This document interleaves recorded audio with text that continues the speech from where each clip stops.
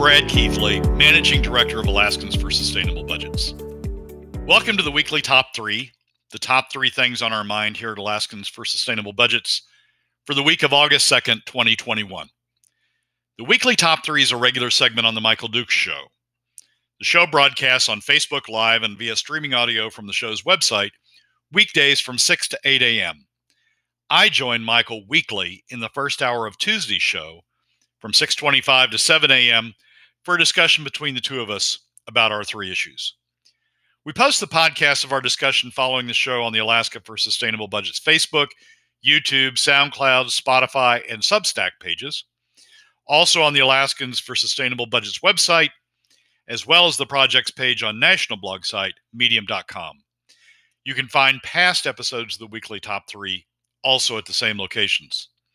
Keep in mind that in addition to these podcasts, during the week, you also can follow and participate in the discussion with us of these and other issues affecting Alaska's fiscal and economic condition by following us on the Alaska for Sustainable Budgets Facebook page and through our posts on Twitter.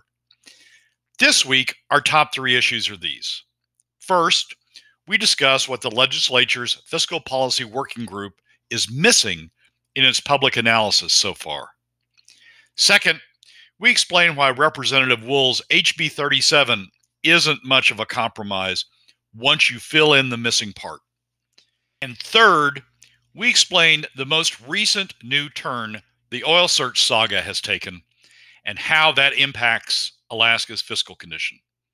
And now, let's join Michael. We'll start off with a weekly top 3. The information that the working group is missing, in your opinion, and that, of course, we've been talking about that is the proportional analysis of where this goes and how this impacts various people. Let's talk about that, number 1 on the weekly top 3. Michael, I've been frustrated by the working group in one significant respect. They've concentrated most of their efforts thus far on agreeing to a baseline fiscal condition of the state over the next 10 years and looking at what the budget deficit is. But to this point, they've not really looked at the solutions other than PFD cuts or some vague discussion of sales taxes. They've not looked at, or Adam Wool's HB 37, which we'll talk about in the next segment, but they've not looked at what I think is the most important part of the fiscal process, which is who pays, which is what the impacts are by income bracket, what the impacts are on the economy as a whole. The revenue process is really simple. It's 2 parts.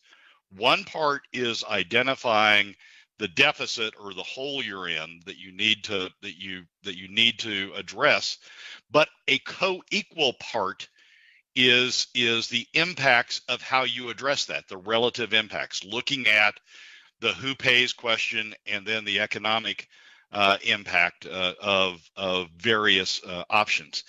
And the legislature has plenty of material to be able to do that. The 2016 ICER study did that. The 27 ITEP study did that in greater detail with respect to the distributional impacts, the who pays impacts. So there's plenty of material out there to do it with, but they haven't done it. And the thing that's frustrating about it is, to me, this is the greatest, the who pays argument or the who pays analysis is the greatest argument there is against PFD cuts, against using PFD cuts to close the gap. When you use PFD cuts, we've got a chart that I've done before, we've talked about on the show before. When you look at PFD cuts, they're hugely regressive, have a much bigger impact on middle and lower income Alaska families than they do on the top 20%. The unfairness, inequity of using PFD cuts just sort of leaps off the page at you when you do a distributional analysis. And I think those who support a statutory PFD or support a POMV 50/50 are losing the opportunity to make their best case by not having a distributional analysis in front of the committee. Now, I understand that ICER is going to do a presentation today. Ralph Townsend is going to do a presentation today that centers on the ICER 2016 study, is going to talk through some of the points about that study made about the distributional analysis and about the economic impacts, and maybe that's a start of a process that the working group's going to go through. But you can't stop with just the ICER analysis. You can't say, okay, now we understand, sort of what ICER said in 2016. What you've got to do, what the revenue process, the traditional revenue process does, is lay out all the options, like the ITEP study did in 2017. Lay out all the options, then go through the distributional analysis, and then go through the economic impact of each of the options, and make selections from that.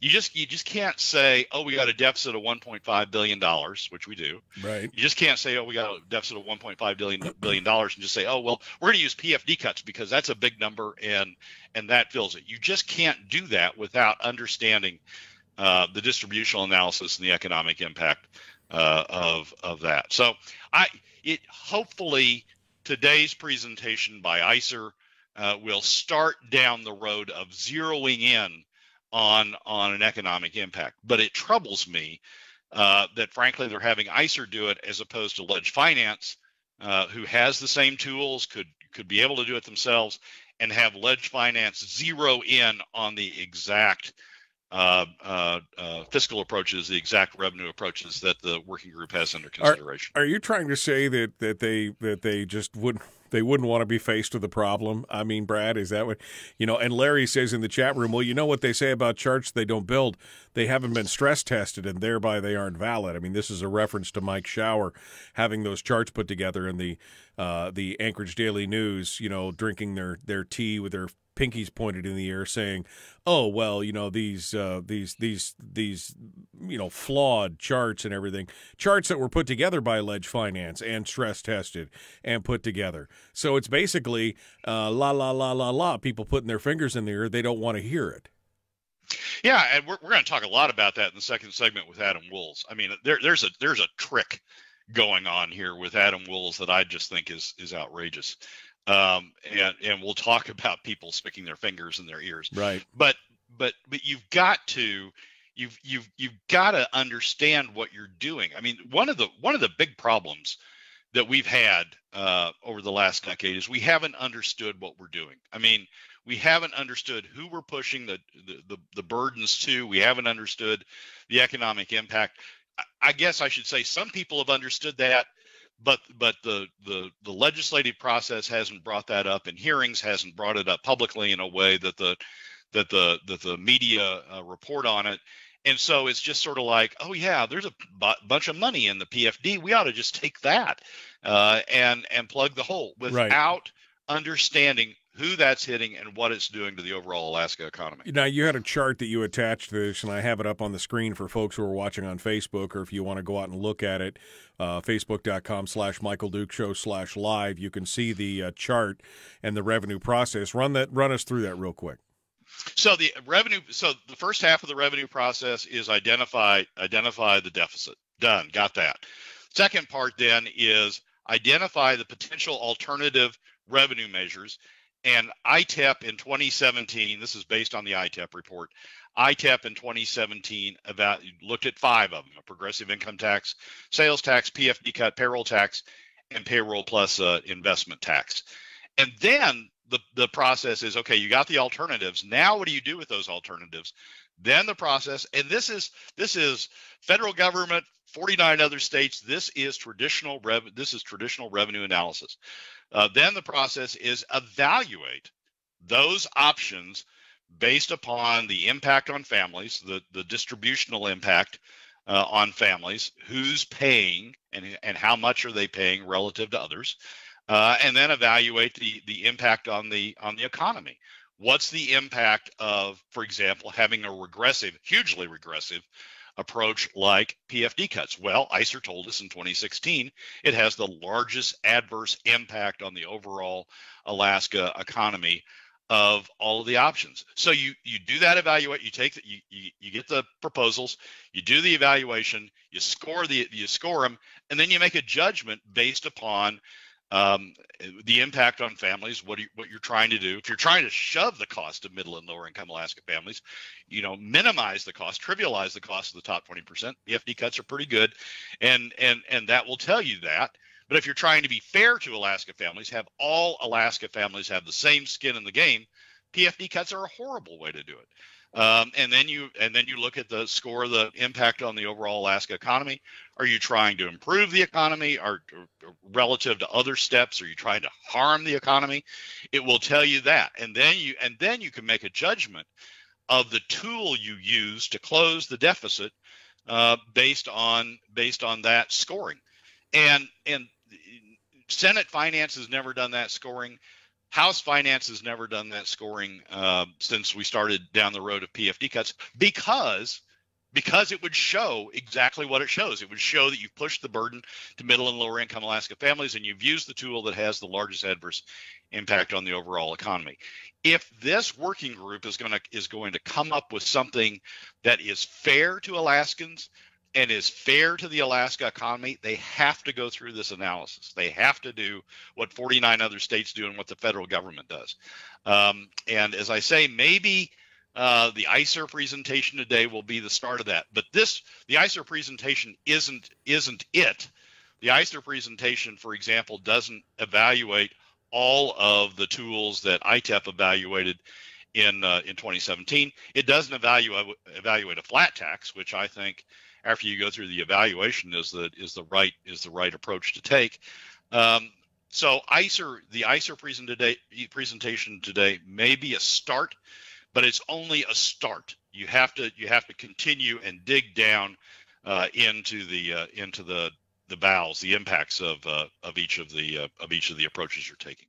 I think this comes down to this, Brad. I think that they are obviously don't want to see the truth. They don't want to look at these distributional models because they understand that they have to face the facts. I mean, it's all about avoidance at this point.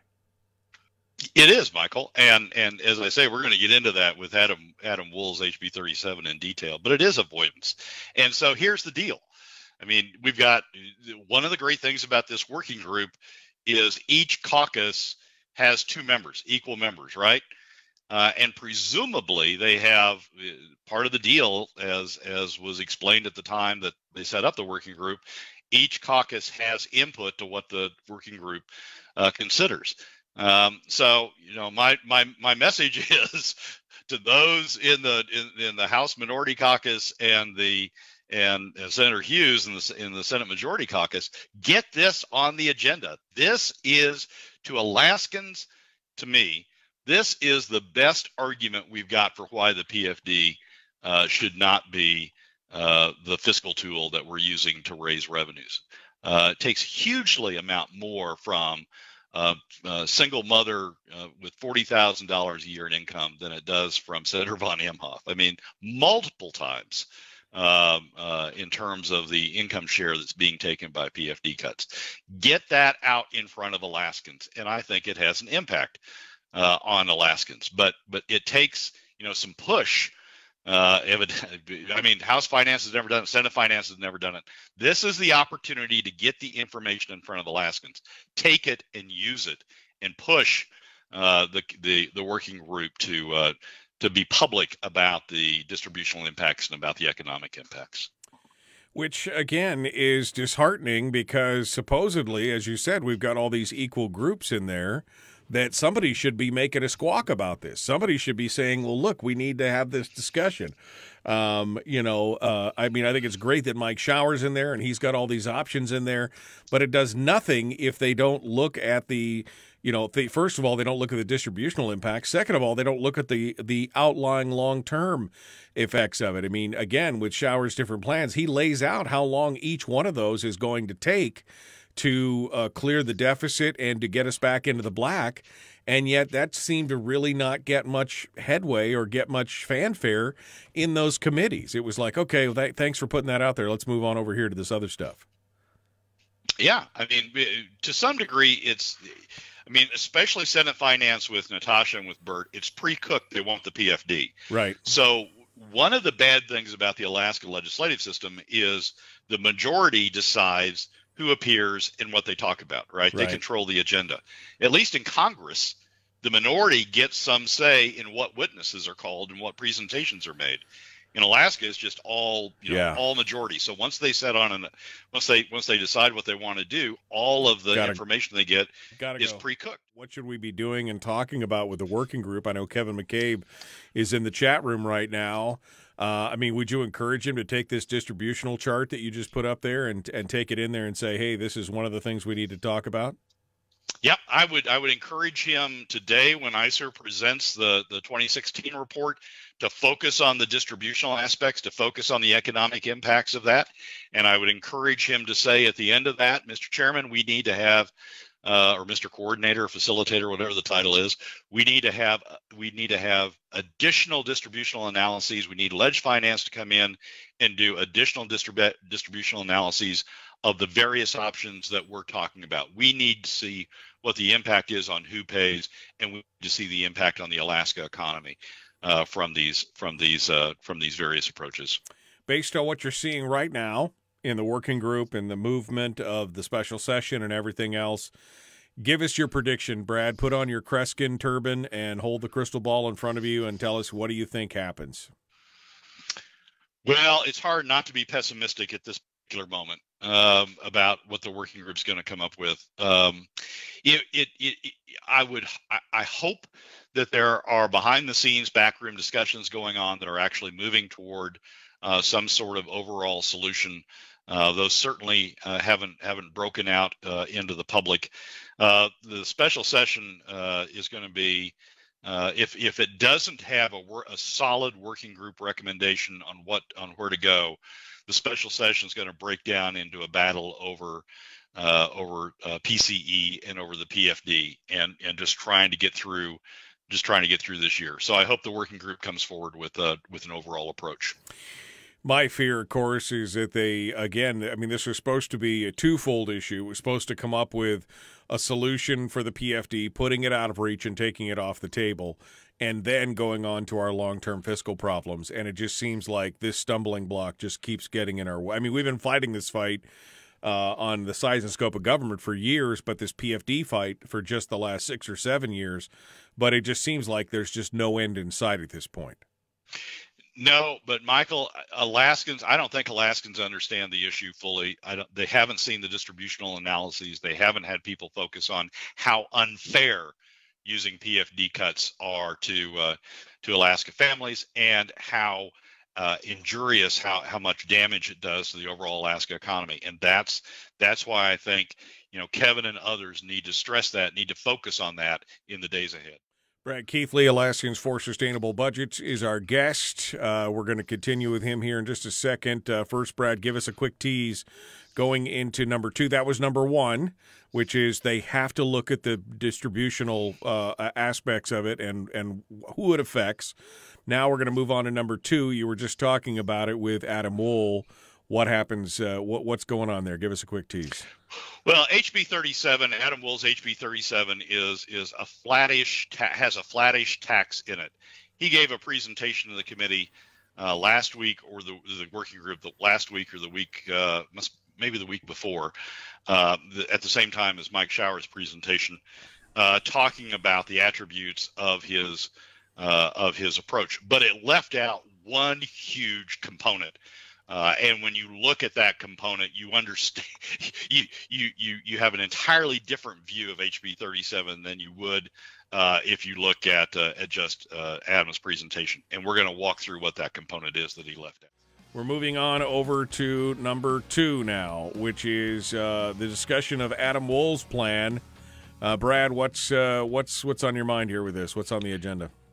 So last week, Adam Wool made the week before, Adam Wool made a presentation to the working group about his HB 37.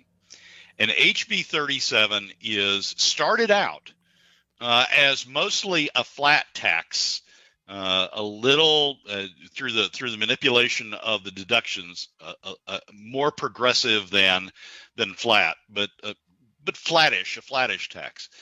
But as it's gone through the process, Adam has changed it to include deeper and deeper PFD cuts. In his presentation to the working group, all he presented was the flat tax portion, was the tax portion, and he did. I'll give him this one credit. He did a distributional analysis, but just of the tax portion, just of the flat tax portion. And it shows that when you do that distributional analysis, it shows up as a progressive tax, again, because of the way they manipulate the deductions. It shows up as a progressive tax. So yesterday, when everybody was getting ready when people were encouraging others to get ready for the public testimony last night, the Anchorage Democrats were praising Adams' tax approach, HB 37, praising that and saying that testify in favor of that. That's a great approach. It's slightly progressive. It's the way to go. Well, the problem is Adam left out of his presentation, out of the distributional analysis in his presentation, the effect of PFD cuts. So what you see in his distributional presentation is just sort of the tip of the iceberg, just the tax portion of the combined approach. If you've got the chart up, I sent you a chart that shows the full analysis, including both the effect of the PFD cut and the tax approach. And once you combine those two, you see it's hugely regressive. Under that approach, a single mother with $40,000 in income is paying 3.2 times what a top 1% family is paying. A low 20% family is paying roughly 6-7 times what the top 1% is paying. So when you analyze HB 37, while some say, oh, it's great because it's got this flattish tax that tilts a little bit progressive, that's a great thing. That's the problem with not doing a full distribution analysis. That doesn't do a full distributional analysis of the bill. And Michael, here's what's going on. Here's what Adam is doing. He's trying to hit a price point, right? He says basically what he's telling himself is, I can sell a 2.5% flat tax. That price point I can sell. So I'm going to put that out there and say that's what I'm doing with my approach, and then not talking about the PFD cuts. He's trying to hide the impact of the PFD cuts, because he knows if he went to an actual flat tax based upon the deficit that we have, it'd be like a 6 or a 7 or an 8% flat tax, as opposed to a 2.5% flat tax. The realization that our deficit is that big that every Alaska family would have to pay 8% of their income in a state income tax to close that deficit would result in people pushing back on spending, right? And would result in in a substantial pushback on the cost of government. They don't want to do that. Adam and others don't want to do that. So all they're showing is the income tax effect, the flat tax effect of that, thinking, well, everybody will say, oh, we're going to solve the problem with a 2.5% flat tax. Yeah, I can go with that. Not realizing without the disclosure of the huge impact that's being attached to that in terms of PFD cuts. So it's a manipulation. The presentation on HB 37 and the discussion about HB 37 is a manipulation of the facts, showing only the tip of the iceberg, showing only the tax effect, and not showing the distributional impact nor the economic impact of the PFD cuts that are joined with it. Well, and we've talked about this before, and we were just talking about it. In fact, during the break, we were saying, look, this appears to be intentional, that they just don't want to, again, sticking their fingers in the ear and going la la la la la. That's the that seems to be the kind of the impression here. At what point do you realize that this is not just some kind of, oh, we've overlooked it? It's not just a misstep. It is, at this point, intentional, that they are intentionally being willfully blind on this so they don't have to address it and they can still focus on taking the PFD.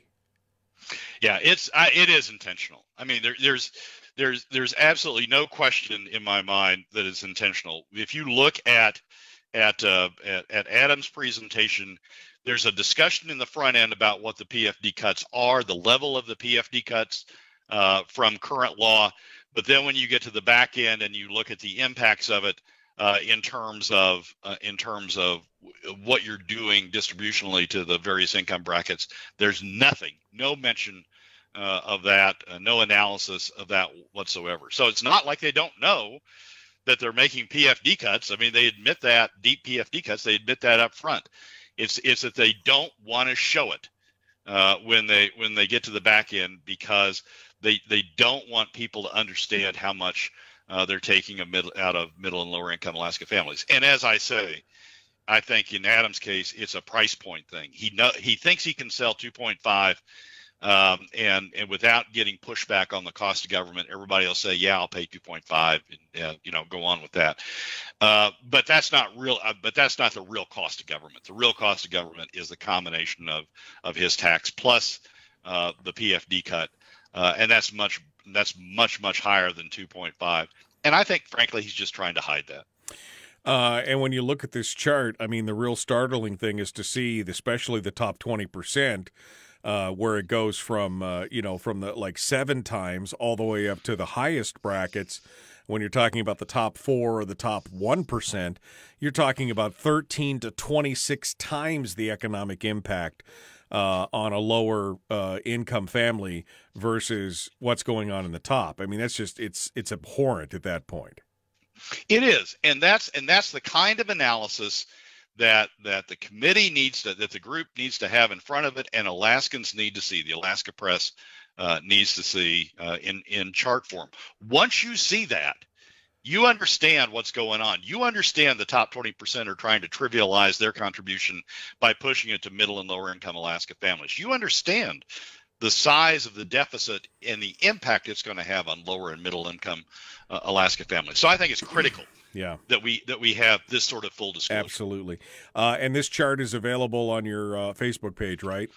It is. Okay. So you can find that at the top of the video, or just go to Alaskans for Sustainable Budgets on Facebook, and you could find that. ak4sb.com is the website. All right, Brad, we got time for number 3 here. We got about 3 minutes. So the oil search saga continued this week. We've talked about Oil Search and Oil Search, which is an Australian company that operates the Pika project in Alaska. The Pika project is a big part of what people are hoping to see in the latter part of this decade in terms of increased volumes. I've been concerned about that project. Oil Search's ability to finance it, Oil Search's ability to develop it. The saga took yet another twist this week. Santos, which is another Australian company, made a bid for Oil Search to buy Oil Search, merge with Oil Search, and Oil Search accepted it and is recommending it to shareholders. That's going to really change the dynamic around the owner of the Pika project. Santos is focused on Australian and nearby Papua New Guinea. They have a piece of the LNG projects there. They're really focused on Australia and Southeast Asia projects. They really don't have any projects outside of Southeast Asia. The one good thing of Santos is they have a deeper financial base, and so they'd be better positioned to finance Pika. But I think it's a real question around whether Santos is going to have any interest in Pika. The one comment on this from the Financial Times response to the merger analysis. Analysts said Oil Search's rapid U-turn on the merger proposal reflected the company's weakened position following recent management turmoil and concerns about its expansion in Alaska. Oil Search's board has raised the white flag, having been weakened in the wake of management churn and governance concerns and pressured to a merger by increasingly frustrated investors. The acceptance of the offer can essentially be viewed as a capitulation by Oil Search that their Alaska asset is not worth what they hoped it would be. And I think that raises, I mean, Santos is going to have the same view. And I think that really raises concerns about where the Pikka project is going. And that backs into fiscal policy, because a lot of Governor Dunleavy's revenue projections at the latter end of the decade are based on Pikka volumes coming up. If those volumes don't show up, if that investment isn't made, or that investment is significantly delayed, as I think will probably be the result of this merger, then those volumes don't show up, the revenues don't show up, and the fiscal hole that we're in is deeper than 1.5 billion. So big project, important to follow. This is what always kills me about revenue projections from the state of Alaska. It just seems like they are continuously pie in the sky. It's very rosy outcome. It's never planned for the worst and hope for the best. It's always planned for the best and hope for the best. It seems like, historically, to me, after watching this for the last 20 years, that seems to be the modus operandi for the state government. They don't look at worst-case scenarios, which, I mean, you would think that as a government planners, they should look at worst-case scenarios and plan for that, and then everything else beyond that would just be gravy at that point, Brad.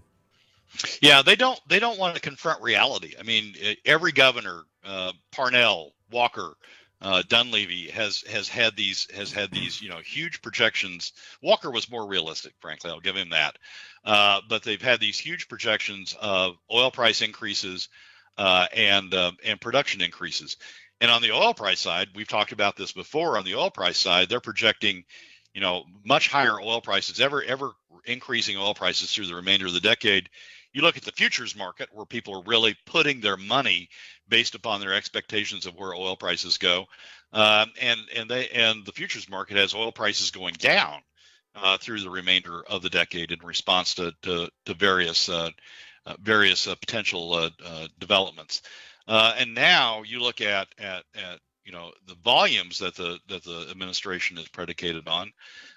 They've got Willow in for a big chunk, and they've got Pikka in toward the end of the decade. They've got Pikka in, and Pikka is a troubled project. It is. I mean, it's a big project, lots of oil, a great potential find for Alaska, huge opportunity for Alaska. But in a world that is swimming in oil and oil opportunities and oil development opportunities, it's just not that big a deal. And I think Oil Search betting as much of their company on Pikka as they did. I mean, we've seen what the investor market thinks of that. Oil Search the investors were abandoning Oil Search, and now Oil Search has found a merger partner. So we are, and that's 1.5 billion. I mean, that's assuming the oil prices go up and assuming production goes up, underpins the 1.5 billion. You take those out, and that number, the deficit number, becomes even higher. So yeah, we are not in good shape, and we need to understand how not good shape we're in, so that we make wise choices about where we're headed. Brad Keithley, Alaskans for Sustainable Budgets. Final thoughts here, 30 seconds, in case you got anything else left over. No, I would say that, for people that are focused on the oil side, follow what's going on with Pikka. This is going to be a very rough patch. I don't think, I think ultimately what happens is Pikka gets sold to somebody else. And the sooner that happens, the sooner it can stay on course for development. It's going to go into limbo here while the Santos merger is going on. Well, I appreciate it, Brad. Thank you for coming in and being part of it. As always, a good discussion, and we look forward to seeing what plays out next week. Thanks for coming in. Michael, as always, thanks for having me. Well, that's a wrap for another week's edition of the weekly Top 3 from Alaskans for Sustainable Budgets. Thank you again for joining us. Remember that you can find past episodes on our YouTube, SoundCloud, and Spotify pages, and keep track of us during the week on Facebook and Twitter. This has been Brad Keithley, Managing Director of Alaskans for Sustainable Budgets. We look forward to you joining us again next week on the Weekly Top 3.